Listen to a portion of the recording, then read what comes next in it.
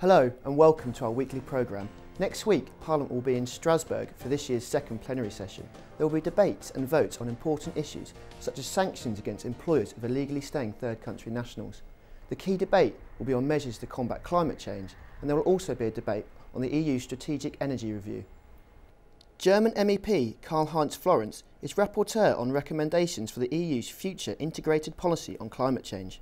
The report has come from Parliament's Temporary Committee on Climate Change and follows last year's climate and energy package.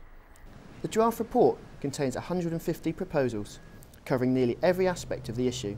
Some of the main points are the need for awareness raising, technology investment and research. The debate will take place on Wednesday morning.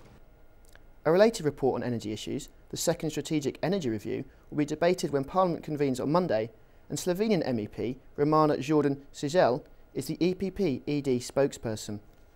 In the Committee on Industry, Research and Energy, she has secured some important points for the EPP-ED group, such as improved security of energy supply, diversified sources and routes of energy supply, maintaining national decision-making power over energy sources, and recognition of the importance of coal and nuclear within the energy mix.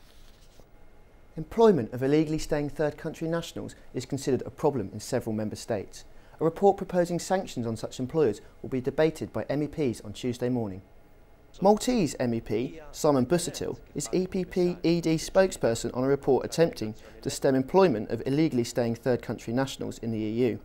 This initiative is already supported by more or less all member states, and the EPP-ED group ensured that member states remain responsible for implementing the more important sections of the report.